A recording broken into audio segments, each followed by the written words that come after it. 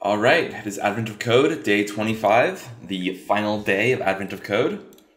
And yeah, here we go.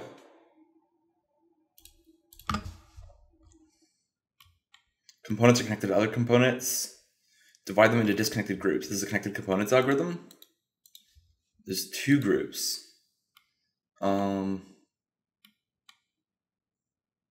Is it literally just connected components? I want to make sure I know this before I start writing.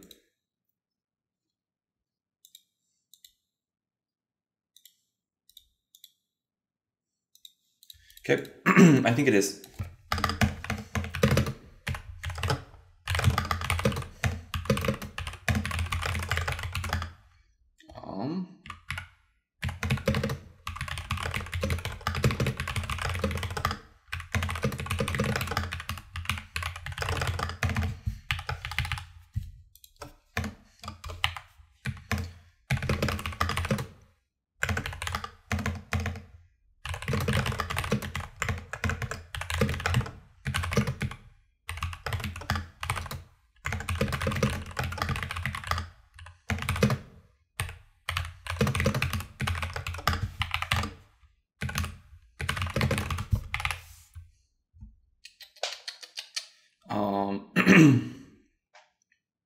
For other and gcur, I think just that. We can do this.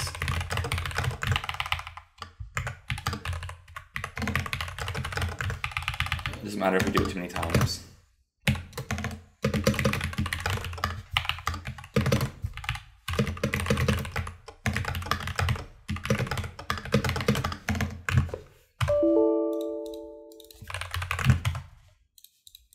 Hashable type list. What am I hashing? G of k. K is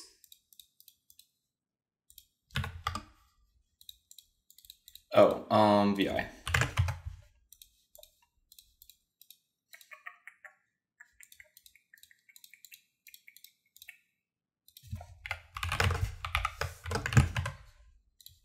Oh, interesting. Actually, maybe we do 1, 2, 2.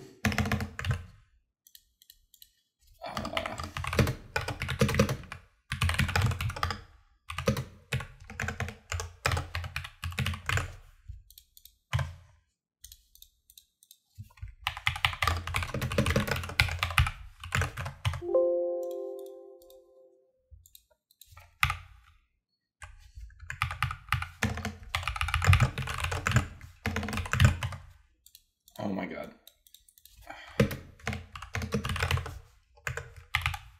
You know what? Why don't I just do it like this? I don't even know if this is necessary. Okay, and then now,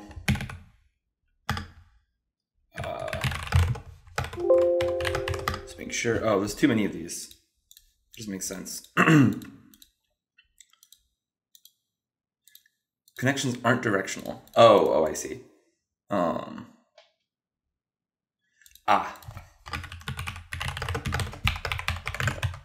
we go.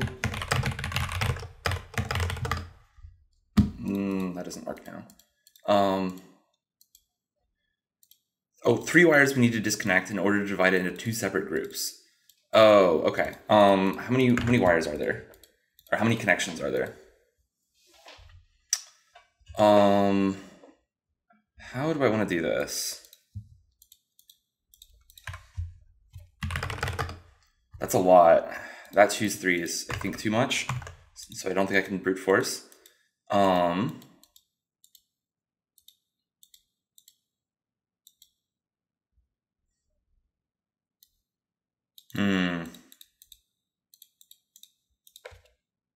Should I just write the brute force anyways and try it?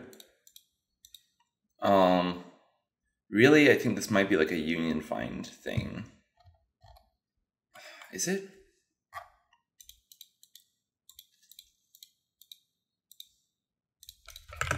Fewest number of edges to disconnect.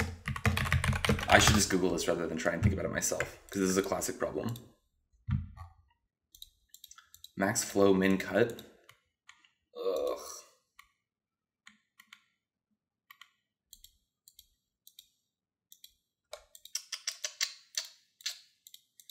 I don't want to write max flow min cut right now. Should I just try and write the brute force? But I think it's too much. It's just way too much, right? Technically it's the number of edges, not the number of connections. No, but that's this.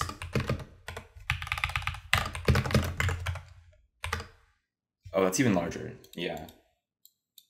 Do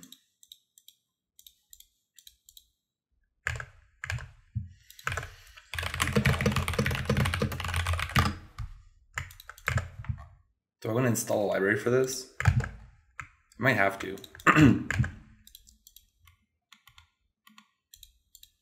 Do I have NetworkX installed? I'm not actually sure. I don't know how to use NetworkX. Let me see if anyone solved it to see if there's a... Oh, wow. Oh, geez. There must be a faster way to do this.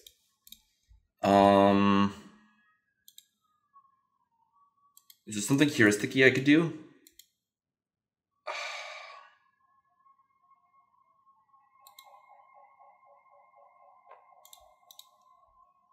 Oh, no. I am just blanking on this.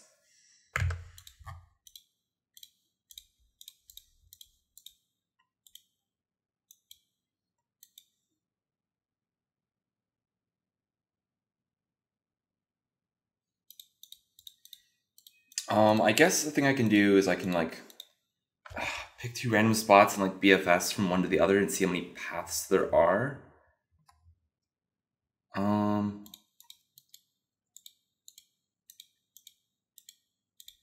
Okay, so here's what I'm gonna do. This is so hacky. I don't actually know if this will work. So I'm just gonna pick two at random.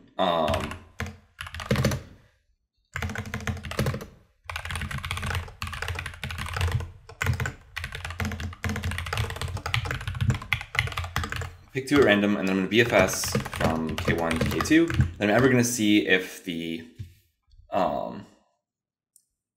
set of things is... What I care about is the set of edges, right? And that's not quite sufficient because I could get back through.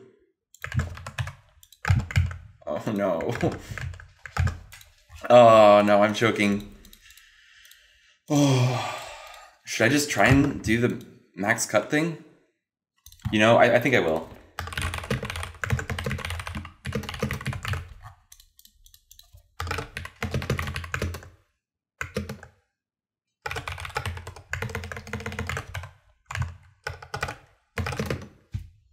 That's fine. I don't think the BFS idea would work because of the scene set. And I think what I'll do...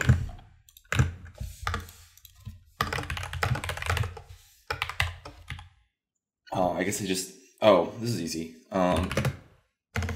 KBI. Does that work? Okay, and then I think I just want to do...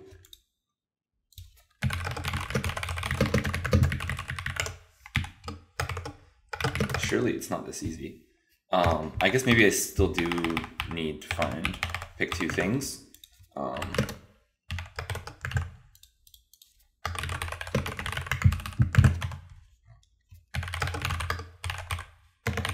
Okay, that's not...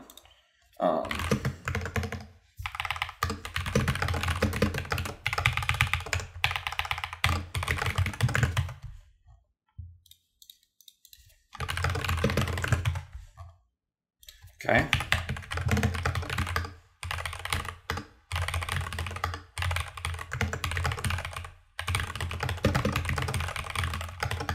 Is that my answer? That's my answer. And then red. Okay, 50 star. Oh, what did I click? Click something random. Oh. Okay, I should have gone with NetworkX faster. I've never used NetworkX before in my life. So I was like, I kept thinking it would take me way too long to figure out the API for like how to add stuff to the graph. But NetworkX documentation, you know, fantastic. It was right here.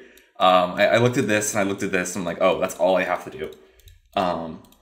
This bit about like picking two random keys is like you need to find two things that happen to be in different in like different parts of the set. Otherwise, you find like a not ideal cut. So I just like keep going until you find something that has a cut value of 3. There can't be anything with a cut value less than 3 because oh, does it always take? Yeah, it's like sometimes it takes more. But here you can see like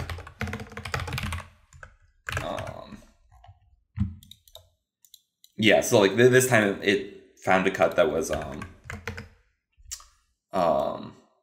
length, or it required it to cut 5 edges, not 3. So it was like not. We happened to pick a K1 and K2 that were in the same true half. Oh man, that was so stressful. I was like, I'm choking, and I looked at leaderboard filling up. I'm like, how are people doing min cut this quickly? But I guess it's just a matter of if you know how to use NetworkX, maybe, or maybe there's some other simpler solution I didn't think of. But man, NetworkX pretty impressive. Well, I mean, this is like kind of what you expect from a graph library, I guess. I guess I'm just happy that I was able to write it so quickly, having not used it before. Oh man, is leaderboard full yet? Still filling? Oh. Oh man, what did I end up getting? I got 38 and 34. Oh, okay. I think this is not this. Where am I at right now? I'm at 4th. There's no way that stays, is there? That'd be insane if I finished 4th. Oh man, wait. I thought that wouldn't have been enough to finish 4th. I thought I had to get 63 plus 67, 130. I thought I needed at least like 140 points to get 4th or something. Maybe I miscounted yesterday. I'm happy I miscounted. Oh, this is so close. I think they could pass me any moment now if they end up solving. And it's still 25 times 2. There's still 50 points out there to go. So I think did Jonathan Paulson already solve? Oh, he already solved. Okay, so he can't pass me. I think Antonio didn't solve, so Antonio could pass me. Oh man. Honestly though, even if he passes me and I get 5th, like that'll be fantastic. I'd be very happy with 5th for the year. Wow, what a performance at the end, jumping up from, I was like out of 10th going into day 22 or something, and then I had some really good days the last 4 days. Oh man, well I have to keep the video going until this fills up. I have to know where I finish before I end the video. Oh, but man, I guess I can tidy up the code a little. Well, there's not really much to tidy up. It's really just this. I don't need this graph anymore. I don't need this either. Wow, this code is like so succinct. And I don't need this. And then the answer is just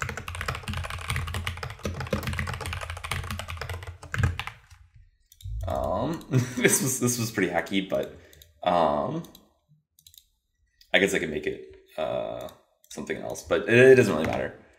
Oh wow. Whew. All right, let's refresh. It should be about time. I don't see Antonio, and 100 is hit here. How about here? No one's passed me. Still 6 more spots to go. I mean, that's only 6 points though, so maybe that's like, oh yeah. Oh, that's it. I think 6 points is not enough for Antonio to pass, and Jonathan Paulson's already solved. So I guess that's it's official. I'm finishing in 4th this year. Wow, that's crazy. That's my highest ever finish. I am really happy with that. Oh, but man, just look at these gaps. I remember I was looking at the leaderboard last night trying to figure out like how good of a day I would need to get what like rank. And the top 3 are just completely way out of reach for basically anyone else. This is kind of wild. It's like 400 points between me and 3rd place, and then another like almost 300 points. And then, oh, I guess 2 and 1 are pretty close right now. Xiaowu had like a massive lead at some point. I guess this is still like a pretty big lead, but man. All right, is it official? It's official. That's the end of Aberrant of Code 2023. And that is the end of day 25. That is all I have for today and for this year. Well, not really. I have a bunch of old videos from the previous days that I still have to upload. So I'll be uploading those over the course of the next few days. But that is this is the final ranking. This is where I finished this year. Man, I'm really happy about 4th. I didn't think that this would be possible going into today. Oh, man. Cool. Well, that is it for today. I will keep posting some videos, so in that sense, I might see you tomorrow. But that is it for Advent of Code. Bye. See you next year.